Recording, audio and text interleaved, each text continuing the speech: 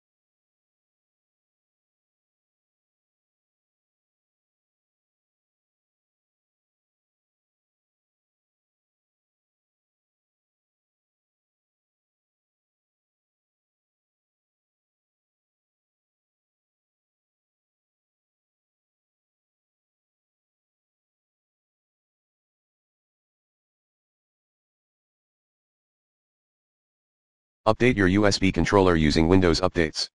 4.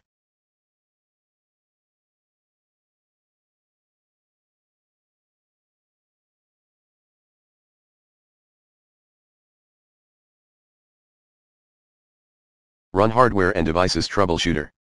5.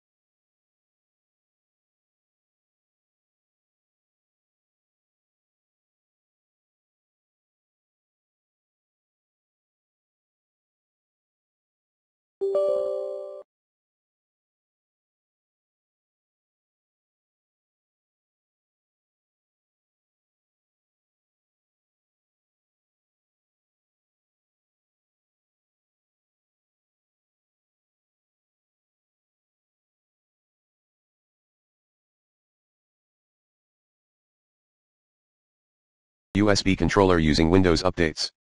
4. Run hardware and devices troubleshooter. 5. Insert your WD My Passport Ultra HDD into a different laptop or desktop. 6. Check your WD My Passport Ultra HDD file system with EaseUS Partition Manager. 7.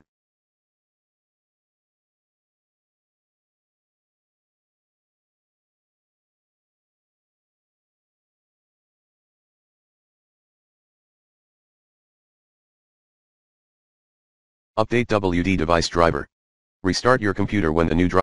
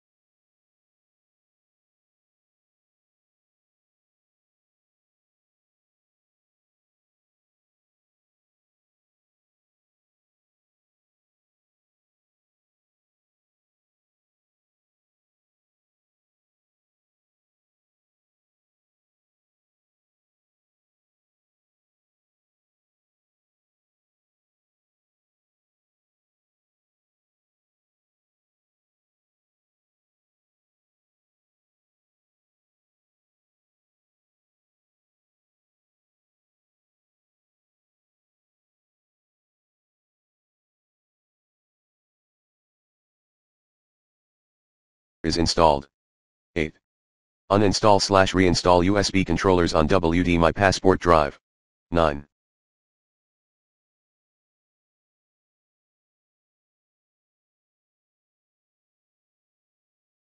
Run the recommended Avast Internet Security in this video guide and see if your system is infected. Last but not least, 1. For macOS users, you may diagnose or first aid the My Passport Ultra to test and repair minor problems using MacDisk utility. 2.